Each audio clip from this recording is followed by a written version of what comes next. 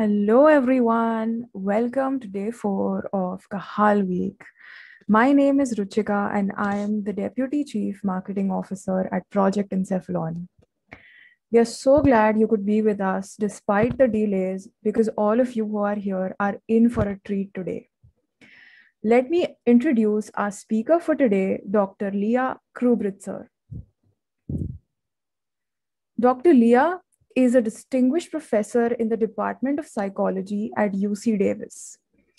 Her graduate work focused on the evolution of the visual cortex in primates, and she extended her research in Australia to include monotremes and marsupials. She has worked on the brain of over 45 different mammals. Her current research focuses on the impact of early experience and how culture impacts brain development. She also examines the evolution of sensory motor networks involved in manual dexterity, reaching and grasping in mammals. And she has received a prestigious MacArthur Award for her work on evolution.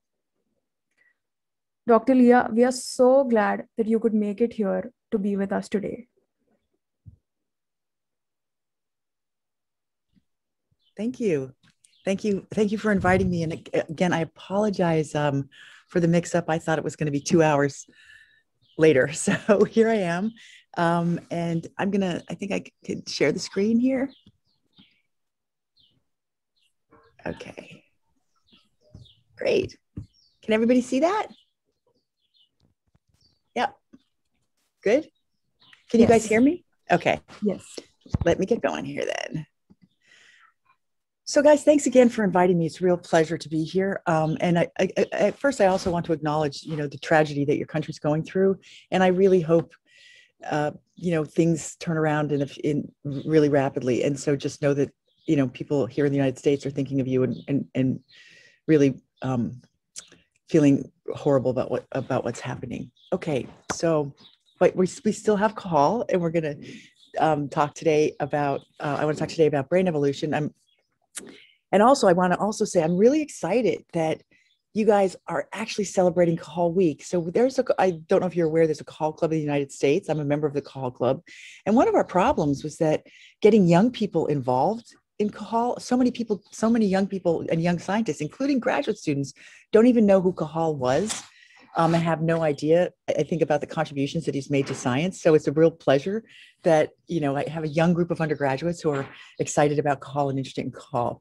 Okay, so I'm going to start my talk. I hopefully won't talk too long. I try to cut it down a little bit, but I tend to ramble. And if I start talking too fast, somebody just has to cut me off and say, Lee, you're talking way too fast. So I like to show my first slide of animals because for a long time, I just worked on brains. As a graduate student, I would get, animals from a laboratory. They would go into an experimental room and I would do electrophysiology or neuroanatomy. And I didn't really think much about the whole animal. When I went to Australia, I had to catch all the animals that I worked on. And I've subsequently caught some of the animals I worked on. And it made me realize that, you can't really study the brain in isolation. That there's this whole thing called an animal with a body that has specialized morphology and receptor arrays that is embedded in an environment. And that all of those contribute to brain development and to brain evolution. Okay, so I particularly look at the neocortex and why I study the neocortex, and you guys probably know a lot about the neocortex. The neocortex is a portion of the brain that is involved in really complex behaviors, perception, cognition, language, if you're humans, and reading and things like that. It's also the part that's changed most dramatically in mammals in general over time, compared to things like the spinal cord or I would argue the cerebellum, the dorsal thalamus. And so the big question in my laboratory is, how do you go from a very small brain of early mammals, maybe 200 million years ago, that had a few cortical fields? And this is a lateral view of a mammal brain, and the different colors indicate different cortical fields, to a really large brain and a large neocortex with multiple interconnected cortical fields capable of generating very, very complex behavior. Okay, let's see. So here's the problem. You cannot study evolution directly, right? The types of changes that we're talking about occur over tens of thousands to millions of years, right? And so, what do you do about this? And brains don't fossilize, skulls fossilize. So you know a little bit about the size of the brain and how it's changed in different lineages over time. But you don't really know anything about the soft tissue and how it's organized. But we can circumvent this problem. So the way in which you can circumvent this problem is you can take a comparative approach. And so that's what I've done over years. I've looked at the brains, I think, of about 45 different mammals. And this allows you to study the products of the process. What has evolution produced? So I can, I'll talk about the kinds of techniques I used. Obviously it's good to look at as many brains as you can. If you just look at mice, it's one small example of what evolution has produced, but you try to have a very, very large example of mammals and look at a variety of different lineages, and not just rodents, but primates and carnivores and insectivores and so on. The problem is, so when we're doing this approach, hold on one second. Hey, Scott, can you close the window? My husband's, I'm visiting my daughter. I'm not even at my own home. I'm in her little garden here. Anyway, so we're looking at a frozen moment in time. Evolution is a moving picture of life. And so anytime I look at one individual animal brain, I'm just looking at one tiny frame in that moving picture. You got to go. Okay. The second way that we can circumvent these problems is we can take a developmental approach. So I have those frozen frames, but the comparative approach doesn't tell me anything about how phenotypic transformations occur. So in order to understand how these differences occur, because I can say, okay, I have like a monkey and I have a mouse and I have a squirrel, but these brains are different. And how do these differences arise? So what we can do is we take a developmental approach, because the evolution of the neocortex is actually the evolution of developmental mechanisms that give rise to some aspect of that phenotype. The developmental approach allows us to appreciate how phenotypic transformations have occurred. Okay, so what am I comparing within and across lifetimes? I'm comparing functional organization using electrophysiological recording techniques, neural response properties, cortical connections, cortical architecture, how does the brain look, gene expression, epigenetic marks, lifestyle, we can do a variety of different comparisons. And so over the years, I've made comparisons in a lot of different species and came up with this nice little cladogram.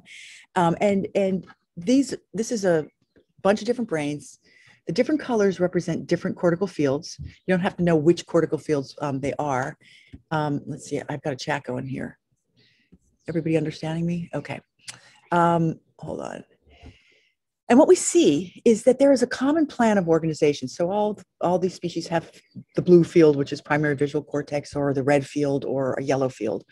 But there's a constellation of cortical fields that all species have. What's really powerful about the comparative approach is that prior to the onset of non-invasive imaging in humans, which was, like 30 years ago, we made really strong inferences about what the human brain looked like based on our comparative approach. And in fact, subsequently, we confirmed those inferences and say, yes, indeed, humans do have this constellation of cortical fields. What's also powerful is that it can tell us about that unknown form. How do I know the common ancestor had this common plan of organization? Because all species examined have this pattern of organization, even in the absence of use. So the scenario is that it's all been inherited from a common ancestor. The other scenario, which is highly unlikely, is that it's been independently evolved in each of these lineages millions of times. Okay, so what's really cool is that, and I said, even in the absence of use, and this is one of my favorite examples of a mammal. This is modified from Bronste's work, and this is a blind mole rat. So these are the eyes right here, but they're microphthalmic. The eyes are like the size of a pinhead, and skin has grown over the eyes, right? Yet, if you look at the organization of their cortex, this is a flattened view of the cortex. Here's somatosensory cortex, visual cortex, and auditory cortex.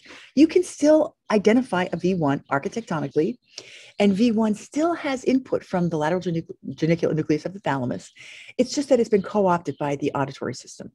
So you have this common plan of organization that you can't get rid of, indicating that there are huge constraints in how you build a cortex, right? Not everything goes. You're saddled with this, and it's probably due to the way the constraints imposed by how genes are deployed during development. If then you set up these genetic cascades and you generate some cortical phenotype. And you can't just pull out like an if really, really early in the piece. I'm outside because I don't want to wake anybody up in the house. So I might have to go inside and switch gears here. Okay. Okay, so I said there's a common plan of organization that all species have. A cup of coffee, but obviously there are species differences too, and it's really funny because, you know, there's a part of me that thinks there's nothing new under the sun, because you see aspects of organization in all species. You see that when species change their organization, it changes in very specific ways. So there's serious constraints. So you're like, yeah, there's nothing new under the sun. There's not a lot of variability. But then of course you look at a lot of different species brains and you say, my God, there is remarkable diversity given these constraints. Okay, so here's some ways in which brains have changed. My first cup of coffee. Hold on, guys. It's too weak. Okay, so this is a flat macaque brain, and rostrals to the left and medials to the top. And this is a mouse brain, and I can see this constellation of cortical fields, but I can see that there are lots of differences, right? I mean, so here's visual cortex in blue, here's somatosensory cortex in red, and of course, there's an expansion of the cortical sheet. As I noted earlier, there's a major increase in the number of cortical fields. This common plan has changed its relative location. And these are not drawn to scale. So if I drew these to scale, this is the mouse neocortex, would fit in a little tiny piece of V1. And if a monkey lost that piece of V1, you wouldn't even notice a difference in its behavior. So all those years of comparative work made me realize that there's a handful of modifications that have been made to the neocortex, not tens of thousands of systems level changes that I've been able to see or anyone else has been able to see, but just a very small handful of changes. And so this is these squares are meant to denote the neocortex, and so or the cortical sheet. And some of the types of systems level changes that have arisen are changes in the absolute and relative size of the cortical sheet, changes in sensory domain allocation, and that means the amount of cortex that's devoted to visual processing in blue, somatosensory processing shown here in red, or auditory processing. And you can have species that have different amounts of cortex devoted to those sensory systems. You can have change in the relative size of cortical fields, addition of modules, I don't want to talk about that. You can have changes in the number of cortical fields and changes in the connections of cortical fields. And what I'm going to talk about today is changes in sensory domain allocation. Oh, I didn't say this, magnification of behaviorally relevant body parts, how much of cortex is devoted to some sensory receptor surface that's really important for an animal. And changes in the connections of cortical fields. And the questions are, what factors contribute to these systems level changes? What is the time course over which these changes occur? Do they only occur over long evolutionary timescales, or can they occur over shorter timescales, like within the life of an individual? And importantly, can we induce these modifications in a developing nervous system and generate a phenotype that is consistent with what evolution would produce? So in addition to the comparative work that I do, in our developmental work, we tweak the developing nervous system in a way we think evolution is tweaking the developing nervous system. And we want to see not just a viable outcome, but we want to see if we can produce something that is consistent with what evolution would produce. Okay, so here are my conclusions. So if you're like really tired, you want to go to bed, you're thinking, okay, I've heard enough. The talk was all screwed up. The timing was all screwed up. I'm going to go and have a drink and go to bed. Here are the conclusions of my talk. And then I'm going to give my talk. The conclusions are that there is no single way in which change occurs in phenotypes over time. There are multiple mechanisms that generate similar phenotypic outcomes.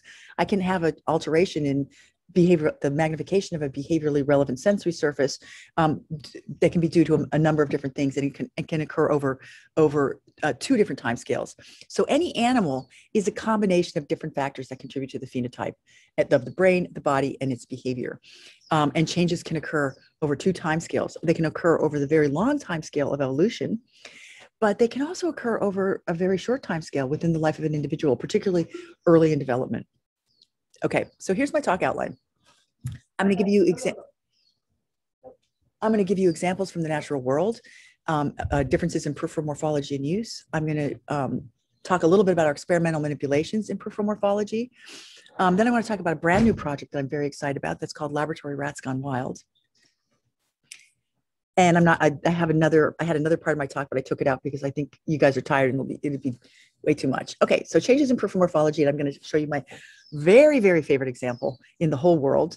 And this is what I went to Australia to study, the duck-billed platypus. I was really excited. Had been working on a variety of different primates, and I realized if I wanted to really understand this issue of complexity, that I shouldn't be looking at really, really complex brains like primates. And I went to Australia because I wanted to look at maybe get some insight into what the brains of the early mammals look like, because duck-billed platypus and echidnas are monotremes. They're egg-laying mammals, and their ancestors radiated from mammals like 200 million years ago. So I thought, okay, I'm going to get some insight into what early brains looked like. So I don't know if you know this about duck-billed platypus, and I had to catch these guys. I just want to say how to catch these guys. They have stripes on their bill. Let me get my little arrow here. They have stripes of mechanosensory receptors on their bill running in this direction that are interdigitated with bands of electrosensory receptors. And when they're doing anything important, like mating, navigating, finding prey, they close their eyes, their ears, and their nose. And so there's one big, huge bill moving around, and they literally move around in the water like this, moving around in the water. And they're using this really specialized receptor array to live their life. And so what we did is we caught them, and then we would record from their brain, particularly their neocortex, and hundreds of recording sites to look at what the organization, the overall organization of neocortex looks like. And what I'm going to show you is a cartoon of what we found, but it was based on a lot of data collected over, we would have days of mapping. And so this is a flattened view of a platypus brain, and rostrals to the right and medials to the top. And this is sort of Leah Krubitzer's platypunculus. This light blue field is the primary somatosensory area. And the red, well, first I'll show you here. This is a tail representation. Here's the hind paw, the forepaw, the body. This huge light blue thing with these red blobs in it is the representation of the bill. And the blue represents mechanosensory receptors, and the red represents electrosensory receptors. So the bill takes up about 90% of all of S1, right? So this huge magnification of a behaviorally relevant body part. They have a second representation of the body with a huge representation of the bill, and another representation caudally in this dark blue here of the body with the huge representation of the bill. So the bill, that representation of the bill, that really specialized body part, probably takes up about 70% of the entire cortical sheet. So it's really, really has a lot of cortical territory. And of course, when you see this, you're like, whoa. The questions that you ask are, to what extent are these differences in the cortex, in this extreme morphological specialization, due to genes intrinsic to the neocortex, like there's just a genetic plan for this huge representation of the bill? Genes associated with development of the body, again, like I said, a lot of us are very corticocentric or brain-centric and don't really think about the body and how it might impact brain organization.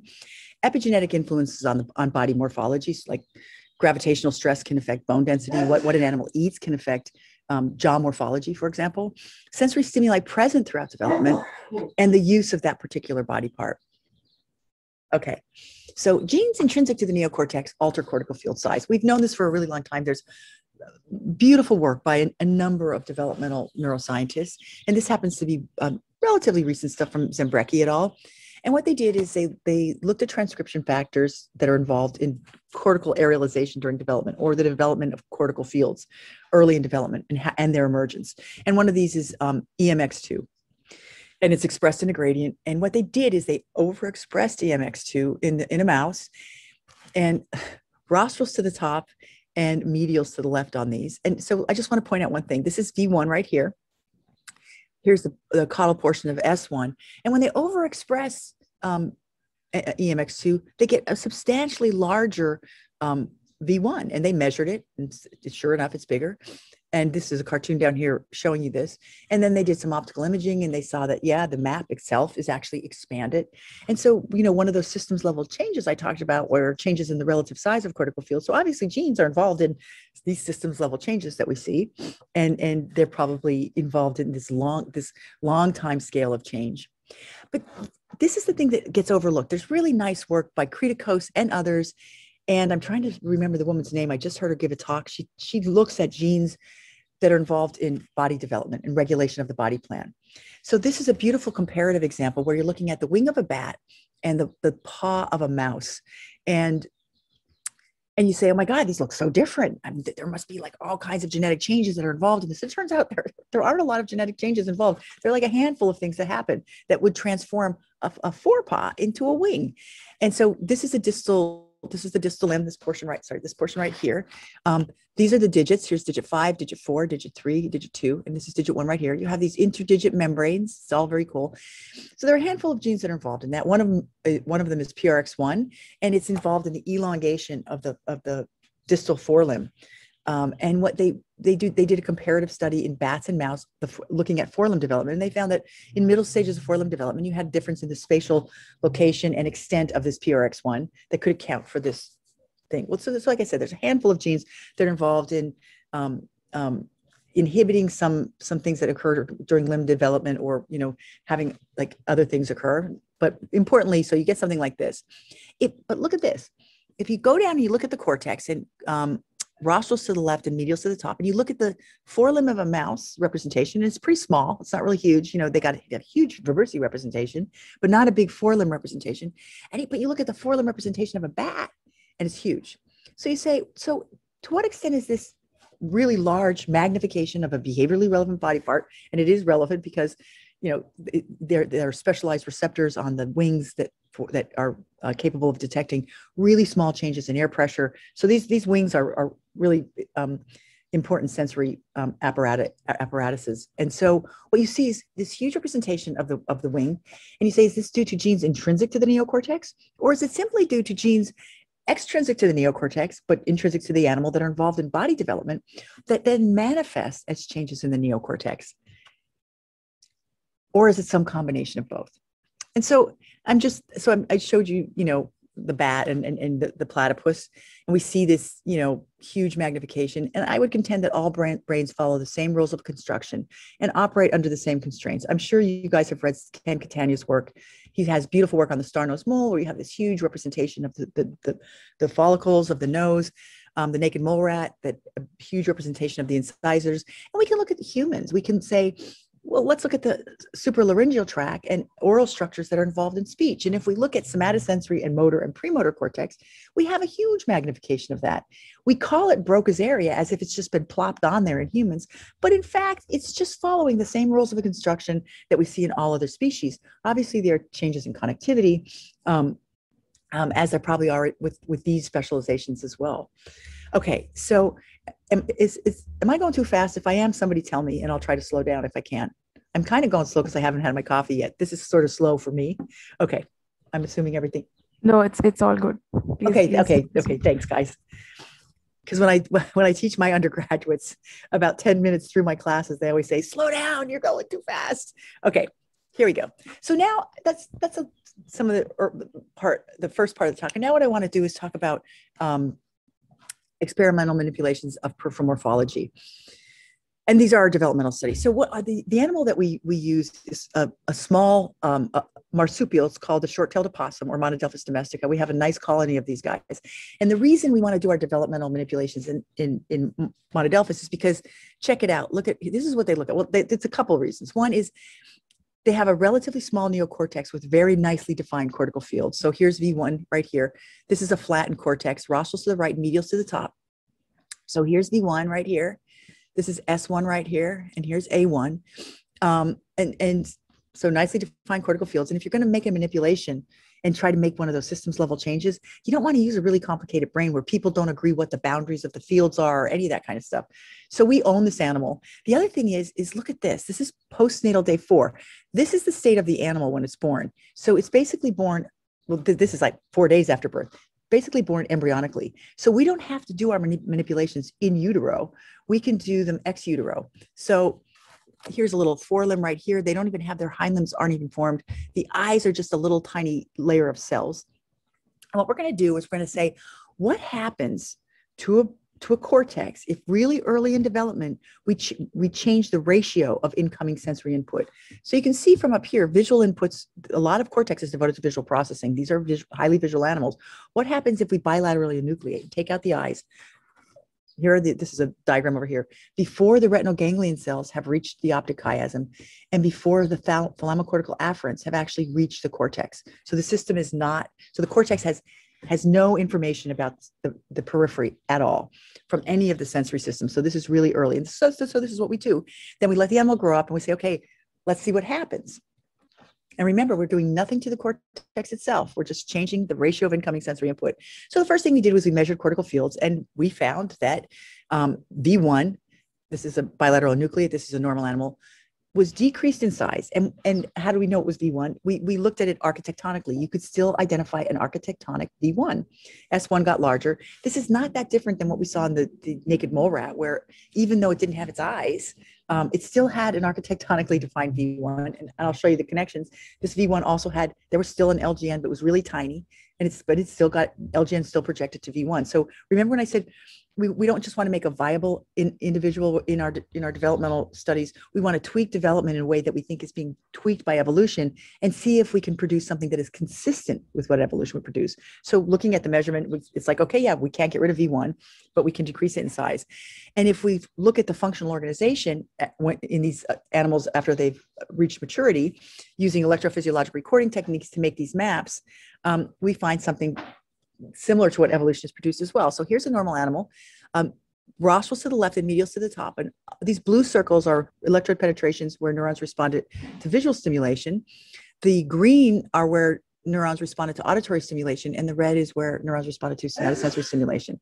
And this is a bilateral enucleate here. And we can see, here's my architectonically defined V1, but all of what would be visual cortex, which is a big swath of cortex back here, is now devoted to processing inputs from the somatosensory and auditory system. So it's been co-opted by these remaining sensory systems. Similar to, like I said, similar to the blind mole rat. And what's really cool is that if I look at the receptive fields for neurons in this reorganized visual cortex, they were predominantly on the snout, the face, the vibrissae, and the head, and limited and hardly any on the other body parts. And so sort of I did this little drawing.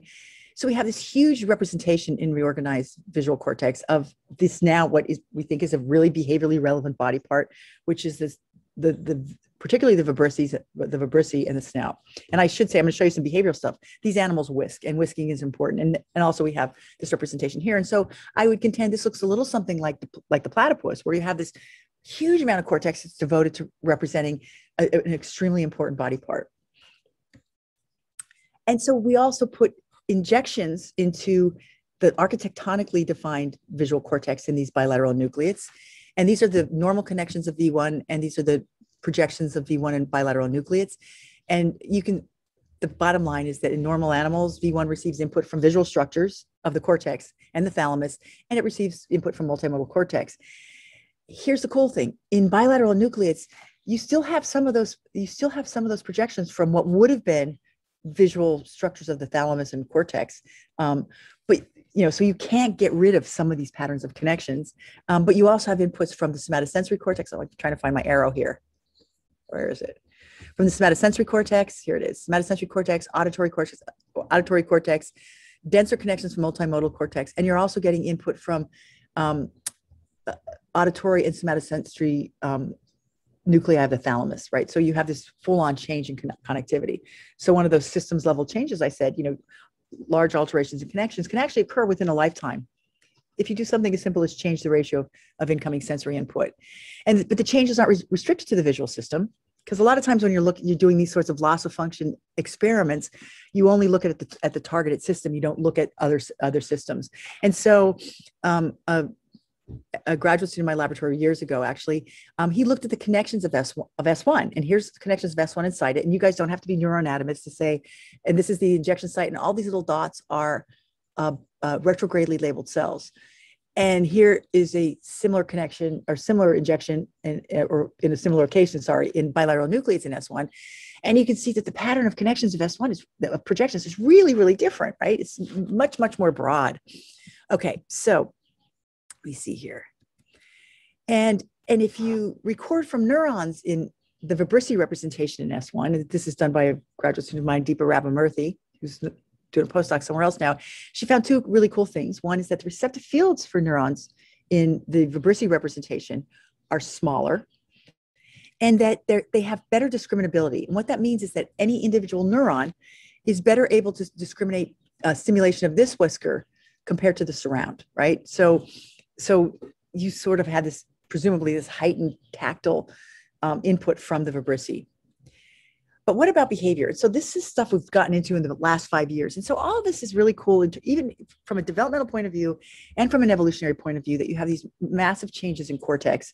And that's all great, but behavior is the target of selection. The size of a cortical field is not the target of selection. The connections of a cortical field is not the target of selection. Genes are not the target of selection. They co-vary with the targets of selection. But the real target of selection is behavior and the visible phenotype of the animal.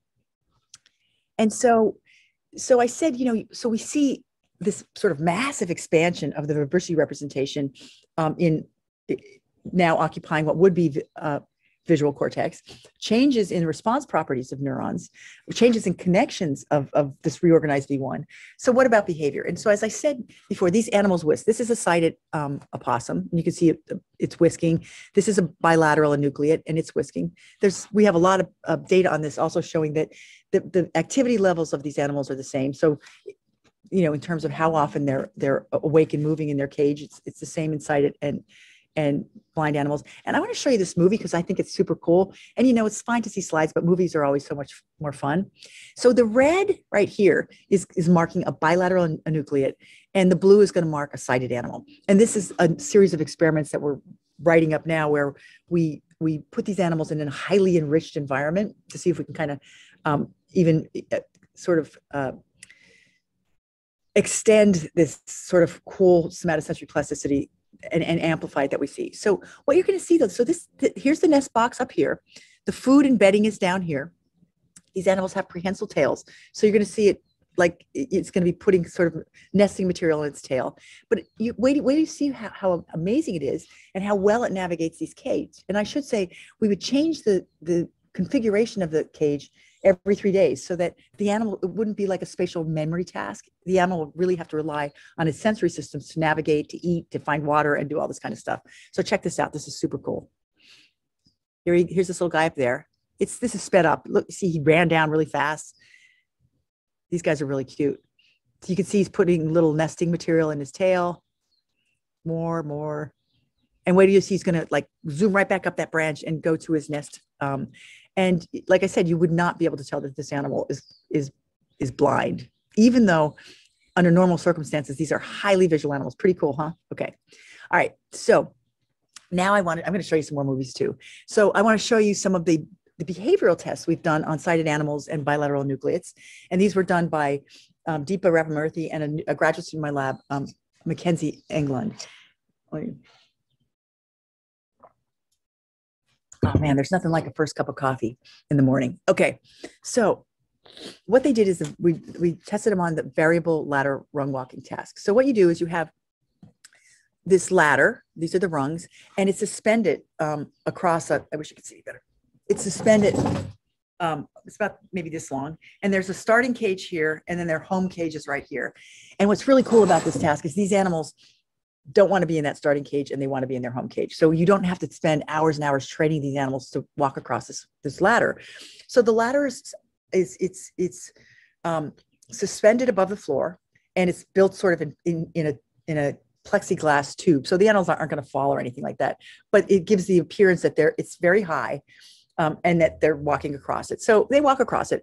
And when you first train the animals to do this, the rungs are equidistant. Then what you do, once they get the idea, like, okay, I have to walk across this thing to get to my home cage, you randomly change the distance between the rungs. And you say, okay, how do you do? And so this is really cool. I don't know if you guys are doing behavior or if you're working in laboratories, but I'll tell you, there's a new machine learning algorithm out there. It's called Deep Lab Cut, and it allows you to take videos of the animal, place markers on different body parts that you're interested in, and look at the kinematics of movement. So up until this point, most behavior, you would just score. You would look at the videos and say, did the animal make a mistake? Did it not make a mistake? What was its success rate? This allows you, I'm going to show you a movie. This allows you to do so much more. So the animal's walking across the ladder, and we marked his limbs and his tail and his nose. And so you can look at movement strategy. And this is just an example of that. So here's what I want to show you. This is a sighted animal. And this paper got published last year. I think it's a really beautiful paper. Okay, if I do say so myself. Okay, so here's a sighted animal with whiskers walking across, and you can see he slips through, and those would be errors. Okay. Okay, wait till you see this. Sometimes here's the deal. You get your data, you analyze it, you do all your stats, and you're like, okay, we have a result. But wait till you see, this is like so awesome. This is an early blind animal with its whiskers walking across. And they are really good at this. They are much better at this than the sighted animals. And this is the best video ever. This is what happens when we trim their whiskers. So remember, they have this huge representation of the whiskers and cortex. They have changes in connectivity of somatosensory cortex and visual cortex. And you have changes in the response properties of neurons that are receiving input from the whiskers. And this is what happens when you trim the whiskers. They completely fall apart. They changed how they walk across it. And so you can say, okay, this is correlative, but I think those changes in cortex are actually doing something for behavior. Okay, and so I know it's fabulous. I know you can applaud, because I never get tired of looking at that movie. Okay, let me see. Does anybody have anything in the chat? And then I'll move on. Yeah, wow, that's amazing. Deep Lab Cut. Yeah, you guys know about it. Comes to the rescue on behaviors. Yeah, we're doing so many more cool things with Deep Lab Cut, because you can kind of modify it to analyze things the way you want to analyze things, and it's really awesome. Okay, and so here we go. And yes, we did stats. We did our scientific duty and did all this stuff. We didn't just say, hey, look at these videos. There's really a difference. So this is percent of error. And this is early blind animals in blue and sighted animals. So the number of errors is really low, much, much lower in bilateral nucleates compared to sighted animals. And when you trim the whiskers, let's see here. When you trim the whiskers, the errors increase dramatically, but even more so in blind, much more so not much more, but statistically significantly more so in bilateral nucleates. And you can break out what is the error due to the forepaw, to the hind paw, blah, blah, blah, blah, blah. Okay. And so here's what's really cool. So the blind animals and sighted control animals, they adopt different strategies, but the blind animals, their posture changes dramatically when they cross that with their whiskers not trimmed compared to normal animals. They kind of scrunch up. They don't lift their paws high. Their stride isn't as long, and they engage in what's called nose tapping, meaning they're tapping their nose on the rungs before they put their paw on it. So they immediately change their strategy. Both animals do, but the whisker trimmed animals, their kinematics is much, much more conservative. It's kind of like if you're walking across a room and somebody turns off a light, you don't step as fast, you don't walk as fast, your strides aren't as long. So it's really pretty cool. Okay. Just very quickly here. So Deepa this was a really hard behavioral experiment where this is a tactile discrimination task where they were put in a Y maze, and they had to choose between a rough and a smooth surface. And what we did is we used different grids of sandpaper. And I'm here to tell you, this is not fancy schmancy. We built this Y maze. We used sandpaper, went to the hardware store. This experiment didn't cost a lot in terms of putting it together. It cost a lot in terms of time. And so you train the animals to do this. And man, it was really hard to train the animals to do this. And what you find is, so this is differences in sandpaper grit. So if there are no differences in the sandpaper grit, this is accuracy or percent correct. Both blind animals and sighted animals do very, very poorly. If you have large differences in the textures, so like you have a really, really rough sandpaper and no sandpaper and a smooth wall, that's really easy for both animals to do.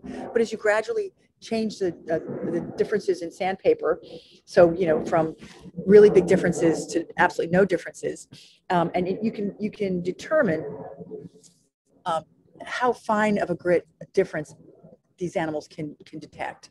And so what we find is that across the board, there's a significant difference in our blind animals compared to our sighted controls, where they can detect differences in grit of 25 microns, whereas sighted controls need at least 100 micron difference in grit of sandpaper. So their tactile discrimination is better as well. So that big representation of the whiskers is likely to be doing something. So that's cool. Okay, and if you trim the whiskers, they're both in sighted animals and blind animals, the behavior drops to chance, and then over a few days it gets better.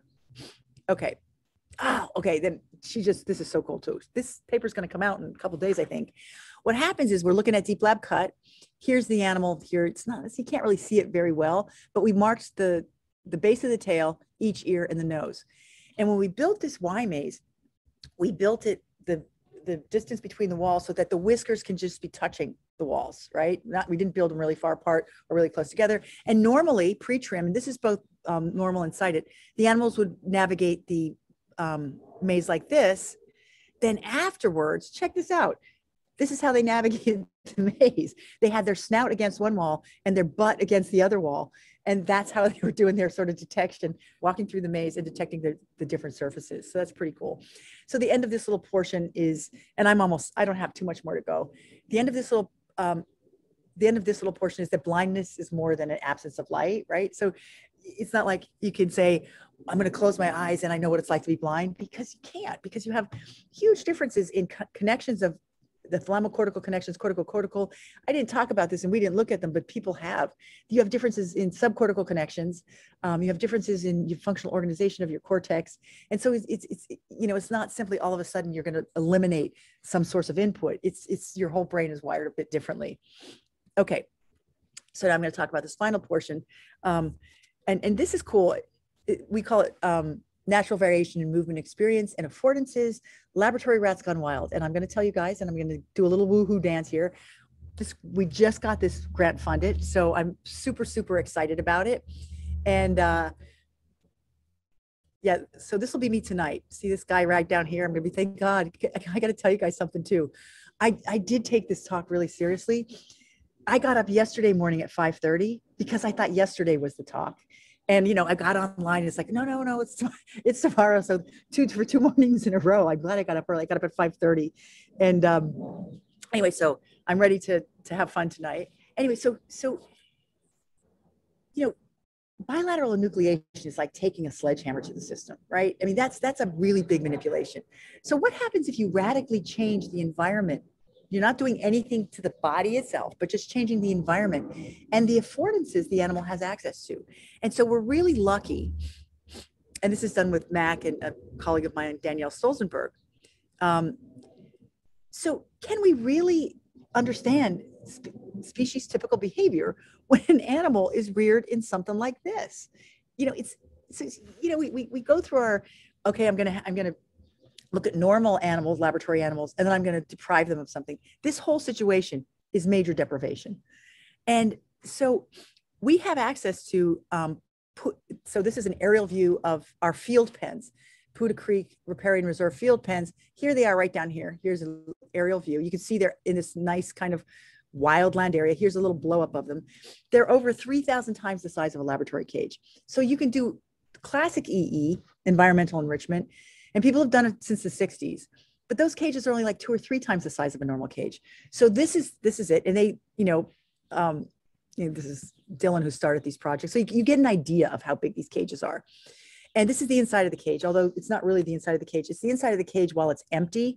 This is a nesting area, but these animals are exposed to a range of environmental conditions, temperatures going from 43 to 12 degrees Celsius, humidity. We had an earthquake out there.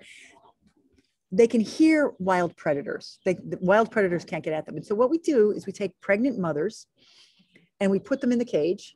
We put them in this cage and we let them give birth. And then the animals are reared out there by the mother. We have to go out there every single day and we do all kinds of behavioral measurements on the young and a whole bunch of different things. And then we let the animals grow up.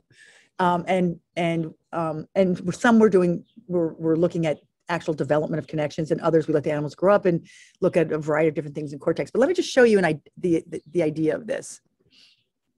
So look at these guys.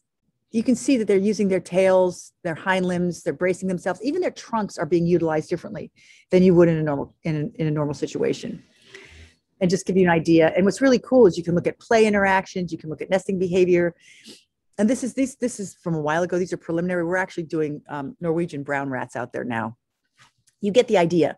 These animals have affordances that laboratory animals don't have. And also, I should say, the cages now, they have all kinds of different limbs that they can crawl on, different textures, a variety of different objects that they can interact with. And we also change them around once a week, just to kind of make the environment a little more dynamic. So these are cool. And I want to tell you something else too. So, when you start off as I'm going to have to I just wiped my nose on my shirt. Oh God, so awful. Okay. So you start off as a graduate student, you do all these fun experiments, then you become a postdoc, and, certainly Australia was really fun. Then you become you get your own laboratory, and I won't say it gets less fun, but it kind of does, because you have to teach classes, and then you have to do administrative work. And then you get to my level, where you seem like you're further and further removed from the science, and, you're writing these grants. When we started doing these experiments made me feel like I was a graduate student again, because I don't have any skin in the game. I don't care what the outcome of this is. I'm just excited to see what the brain's going to look like. Right. And even what the behavior is going to look like. And so what's really fun is that every single thing we look at is different. So we're doing some of these, just general tests, like, when do they open their eyes? Well, field pen animals open their eyes later than laboratory rats. When do they start to walk? They start to walk earlier than laboratory rats. When do they start to surface right? So we're doing a whole battery of tests, and almost everything we look at is different. But here's what we did. We thought, okay, so what systems, or what kind of cortex are we going to look at? Well, we're going to look at somatosensory cortex. We're definitely going to look at visual cortex in the brown rats. But the first thing we thought was, let's look at motor cortex. Because my guess is motor cortex is going to be different. So for these, we're not sticking an electrode in the brain and then recording from neurons. We're sticking a stimulating electrode in the brain. We're passing a small current, and we're looking at what sorts of body part movements we evoke. And so I'm going to show you maps that look like this. Let me see, at least what's the chat say here.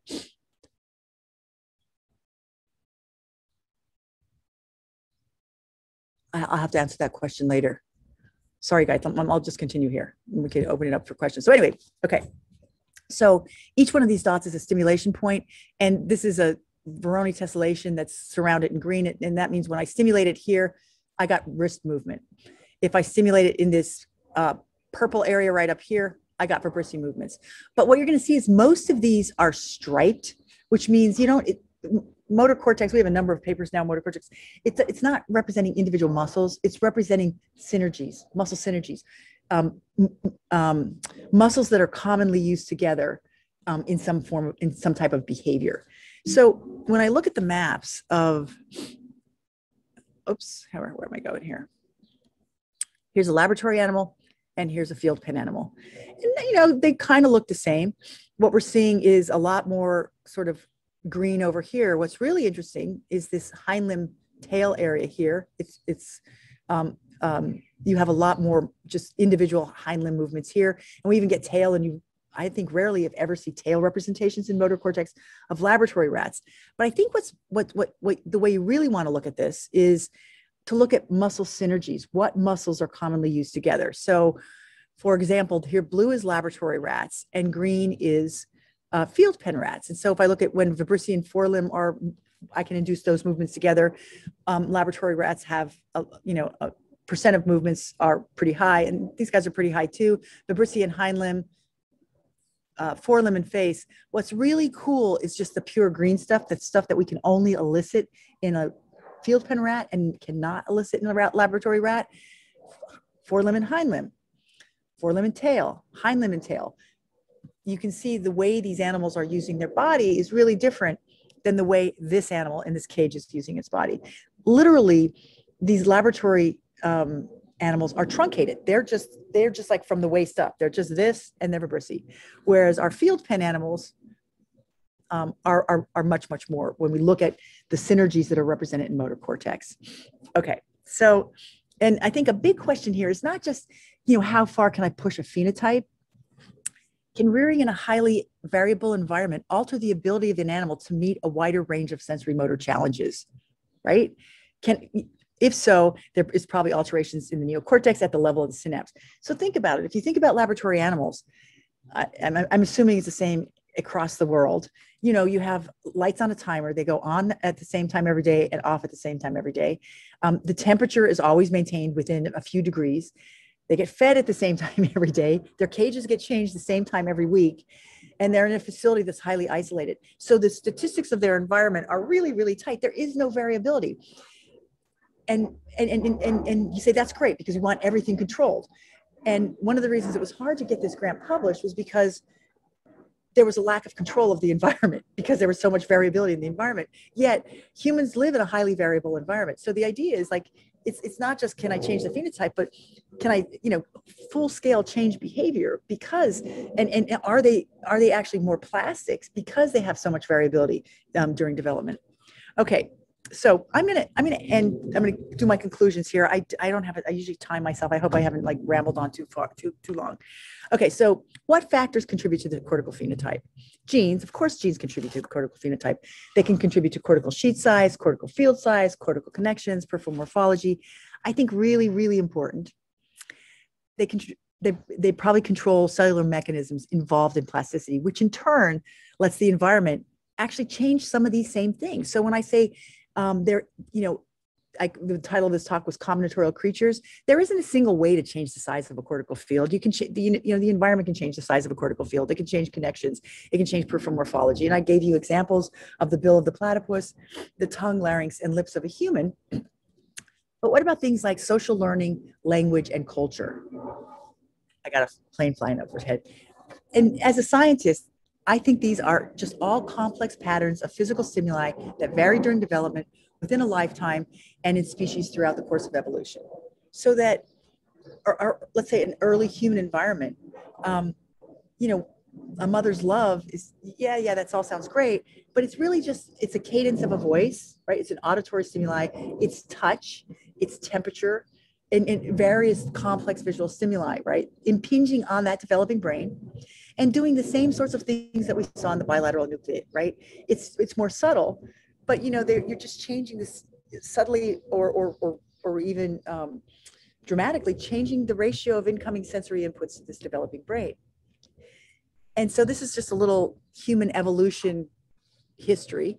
And so at the top is sort of morphology, what's going on in terms of human morphology, and the bottom is environmental social context. So, for example, the modern hand has been around for a very long time. I have 2.5 million years ago, but I think anthropologists are now saying the human hand has been around for a really long, maybe even longer. And yet we had really, really primitive tool use of 1.5 million years ago. Interestingly, our big, huge brain has been around for about 3 million years. So, as we know, so we have this big, huge hand. I mean, we have a normal hand, a modern hand, and a big, huge brain. And yet we were still doing relatively primitive things with our hands. And I'm going to, cut to the chase here. The earliest anatomically modern humans have been around for 300,000 years, which means no change in DNA sequence. 300,000 years ago, we were using spears and knives. 70,000 years ago, we were, had still primitive tool use. It's really weird when you think about it. The Industrial Revolution occurred less than 300 years ago. And yet we were still doing different things with our hands than we're doing now. And now we have daily and prolonged interactions with machines and computers, right? So if you believe that all behavior is generated by the brain, and I do believe all behavior is generated by the brain, and there have been no changes in DNA sequence for 300,000 years ago, but there have to have been brain changes. And those brain changes have been induced over a relatively rapid time scale, right? So if you had Leah Krubitzer, my genome, if you had my gene, my genotype, and you put me in a society 300,000 years ago, I wouldn't be Leah Krubitzer with like a loincloth and a spear. I would be a fundamentally different brain. If I were born 50 years ago, or 100 years ago, I would have a fundamentally different brain. I would be a different person, because you can induce what oftentimes are long evolutionary changes over a shorter time scale. And if you think about human culture, we are a really different society today than we were 10 years ago or 20 years ago or 30 years ago, right? So this, you know, culture has a huge impact on our biological development. And we have groups of brains that decide how we want individual brains to develop. And it's called our educational systems, right? So I'll just end with this. We are combinatorial creatures constructed by genes, bodies, behaviors, and environmental contexts. Humans have evolved an extraordinary capacity to construct our neocortex based over the course of a prolonged infancy and childhood, allowing for rapid phenotypic change even within a single generation. We have remarkably fluid brain-body interface with the environment, such that tools and machines can extend our embodiment and peripersonal space and expand the loop between our brains, our bodies, and the world. And I think this has made us into really unique biohybrid creatures whose brains adapt and bootstrap themselves with the technologies they have given rise to and with whom our futures are increasingly entwined. So we are now our technology. You can't just separate our technology from what humans are. It has become an integral part of our bodies and I would say also our brain development. So with that, I'm going to end and say thank you very much. Again, mix up, but it seems to work out okay. I was actually going to take a shower, guys. I did brush my teeth. I was going to wear something nicer than my husband's shirt. Okay, so thanks. Anybody have any questions? Yeah, we have quite a few questions. Oh, no, I can't answer those. I'm only kidding. Okay. We have first an interesting comment on the last slide that you just showed us. So Arun Kumar says that a language reminds him of an incident in 2019 where he met a guy from the USA doing language studies. And so Arun talked with that guy in English based on his tongue movements that he learned while speaking his mother tongue. So I think that's such a good example of what you said, that how culture shapes our brains and our behaviors. Absolutely. I mean, I just think about your generation. You guys grew up doing this sort of thing and spend a ton of time, even before COVID, a ton of time interacting with computers. When I was a child, I didn't spend a ton of time interacting with computers. And to think that that's not going to shape your brain development and your subsequent behavior is crazy, right? And I think that's, and it's interesting too, but I think that's wonderful because I think too many times you have an older generation saying, oh, these kids, I don't like their music, or they do this. And it was so much better back then, right? Or make America great again, right? It's like, this is what human culture is. It's the beauty of human culture. And, you can say there are some bad things or good things, but as an evolutionary biologist, there is no absolute right or wrong or good or bad or perfect direction or bad direction. Evolution just happens. I have a t-shirt that says that. Okay, and on that note, Ankush comments that his somatosensory cortex has evolved him to type emails. I'll tell you what, your motor cortex is definitely has developed kind of different because of this kind of, like, okay, when I'm texting, I don't have my phone here. When I'm texting, I'm like doing this. And so many of my graduate students laugh at me. They're like, oh my God, you look like an old lady. I'm like, I can't do this. But I did learn to type. So a keyboard, I did learn to type when I was in high school on a typewriter. Yes, guys, there was a thing that used to be called a typewriter. But that absolutely is going to change because I learned to type in high school. But if you are learning to use keyboards and cell phones, like from the time you can actually use your hands, and I showed you that example of motor cortex in our laboratory rats, then your affordances were different than my affordances when you were growing up, right? All right. So now moving to the questions that we received. In the beginning of your lecture, Radha had asked, what are the basis of choosing the 45 animals that you chose in your study? Okay, so here's the thing. Some of the animals, when I was in graduate school, when you go to graduate school, and I hope a lot of you guys do, you're given project. You go to a lab and they work on a certain set of animals. I was really lucky. When I went to graduate school, I worked with John Cause. You guys probably know who he is, a really amazing neuroscientist. I started working on squirrels because he told me that's what I should do. And then I started working on monkeys, and because he had a number of different colonies of monkeys in his laboratories, and he gave me a project. And so it was, it was sort of, I didn't choose that, But then when I started working on these different animals, I realized I was very interested, not specifically in the visual system, but in the evolution of the cortex. So I then chose to go to Australia to work on these monotremes because that's where they were. While I was there, so part of it was a choice, but a lot of it, I'm an opportunist. So when I was there, I'm like, oh my God, but Australia has all these cool marsupials. So I started working on them. And then I also worked on Megacoropteran bats because I could. I'm currently, so some of it is, I worked on dolphin brains because I met a guy at a meeting who had access to dolphins and dolphin brains and sent them to me. I've worked on a grizzly bear brain because I gave a talk at Washington State University and they were working on grizzly bears and I got to hold a baby grizzly bear. That was awesome. And he said, hey, I'm going to be perfusing some of these animals. Do you want a brain? So some of it was chosen and some of it was just opportunistic and saying, absolutely, what are the chances I'm going to be able to look at a grizzly bear brain? And also, I think it's really important. There are, I don't know how many species of mammals, 5,000 species of mammals or more. And, we know about mice and we know about monkeys and we know about, macaque monkeys and maybe humans. And there's this amazing diversity out there that may be lost forever if humans keep going the way they're going. And so it's also, I think, wonderful to see what evolution has produced. So I'm opportunistic and some of it's planned. Okay. Amartya wants to know, in addition to alterations in functional distribution of senses in the cortex, are there any changes in the distribution of thalamocortical projections for different senses? Yes. So there are changes in thalamocortical projections, and I showed them really, really rapidly there. So for example, what would have been visual cortex gets input not only from the LGN, which is a visual structure, but from the ventroposterior nucleus, which is normally associated with the somatosensory system, and from the medial geniculate nucleus, which is normally associated with the auditory system. And I didn't talk about this, but I'll tell you now. So if you look at blind mole rats or anophthalmic mice, they've shown that there are subcortical changes as well, so that the LGN in anophthalmic mice gets input from the inferior colliculus, which is an auditory structure. And I'll say one more thing, and this is a study that we did a while ago where we looked at animals.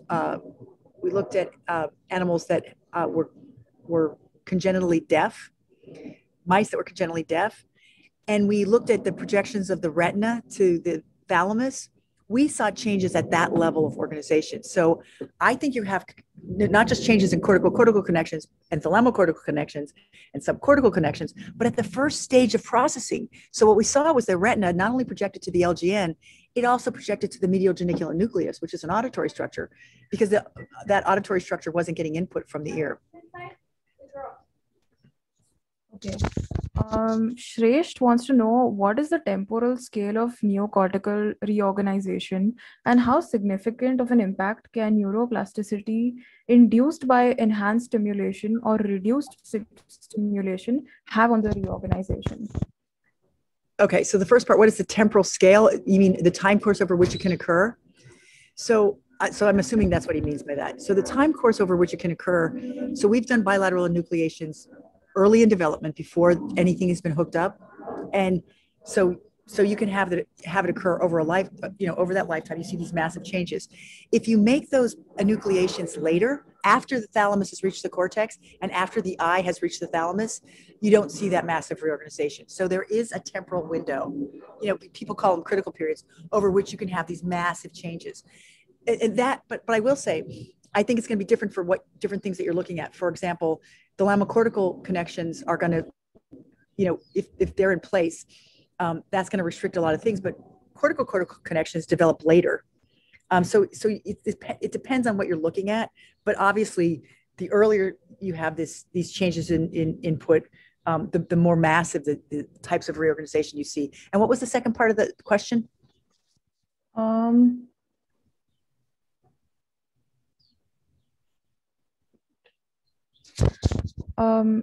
How significant of an impact can neuroplasticity induced by enhanced stimulation or reduced stimulation have on the reorganization? I think it can have a really big impact. I'll answer there. I think I will say one of the things we're doing with the monodelphis, and it's the point of our Rats Gone Wild is to see,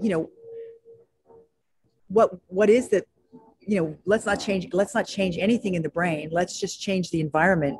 And we're going to call that enhanced stimulation, because the animal's interacting with the environment, and it's active sensing, right? And a lot of people are looking at active sensing right now, because up until this point, you would look at stimulation and you would stimulate the animal. And what that doesn't happen, most often, you're actively exploring and actively sensing. So I think that could have a huge impact, and right now, up to this point, we've just been working on animals that aren't really actively sensing at all, because they're stuck in a cage and their affordances are pretty small.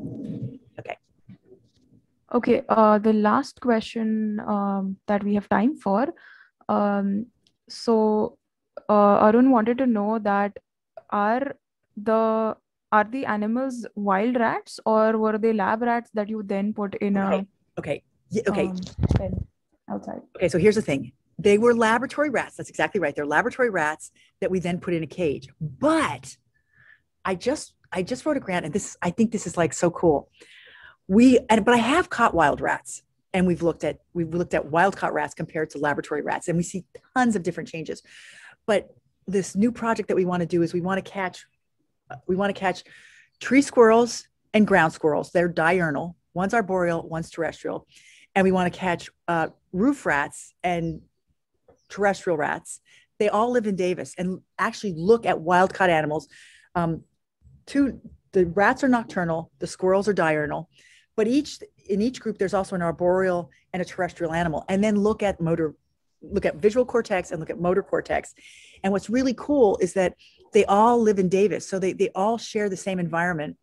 They're just out at different times and at different levels. They're active like either in the trees or on the ground. And so we do want to go beyond just the field pens, but really, catch these animals and look at their cortex. So I'm like super excited about this project. Anyway, I know I'm rambling, but I think it's okay to be excited about your science, because if you're not excited about your science, who's going to be excited about your science? Absolutely. And it's been so great to share in this excitement with you today. Thank you so much for this talk. And I'd now hand over the meeting to Pranjal. We'll take it from here. Hello. Hello again. I am Pranjal, current president of Project Encephalon. Thank you, Dr. Leah, for a very exciting talk. Again, apologies for all the mix-up, and really grateful for giving a time for an unscheduled talk. So thank you so much. At the end of each talk, I tend to acknowledge some members of my team without whom organizing Cajal Week would have been impossible. Today, I'm acknowledging the work of Ankush, Deepak, Susan, and Sachin for providing extraordinary support during the event. I'm also grateful to Scientist Inc., who are the sponsors of the event. Next talk will be tomorrow by Dr. Claude and Dr. Exa. You can find the agenda on our website. And once again, thank you so much, everyone, for being here